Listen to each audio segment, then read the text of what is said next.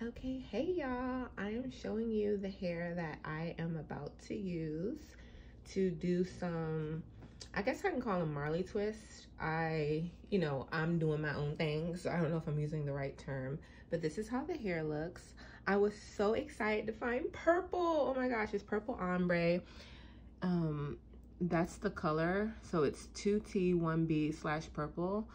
If you guys care to look it up. And here's the brand, and then this is the regular. This is the closest to my hair color, 1B.